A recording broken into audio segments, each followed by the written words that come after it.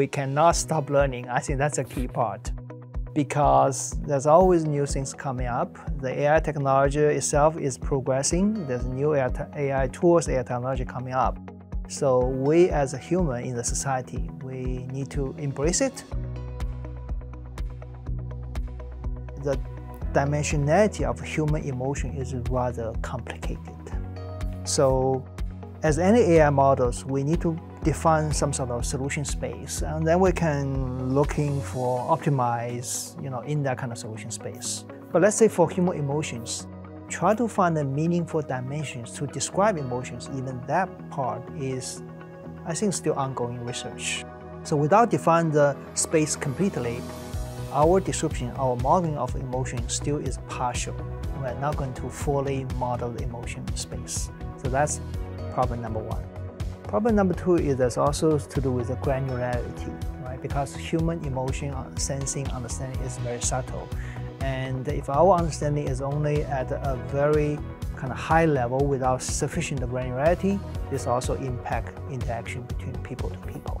The important problem I think we should be spending more time in developing is that, let's say you have a virtual avatar, be able to interact with people, answer questions, so on and so forth. But at some point, there's always going to be some moments the avatar is not very sure about what's going on, not sure how to handle it.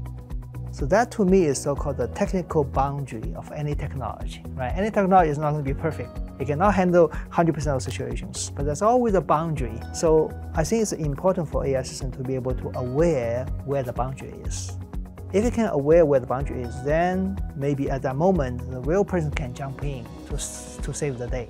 If the AI model don't know where the boundary is, trying to hallucinate information, it's only going to create a negative user experience. That's not good for business. So therefore, that boundary is rather important.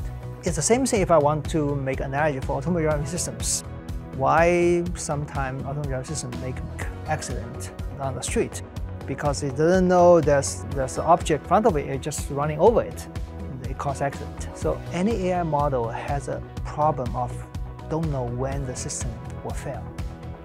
If it knows when it will fail, we will be much better world. But we also need to learn what AI is doing. We try to understand what's doing, know how it's doing, and try to work with it. So knowing the boundary is important, because this is kind of how we save the day and make sure that for the small percentage of the customers, they can still be happy if we can have human to actually understand it.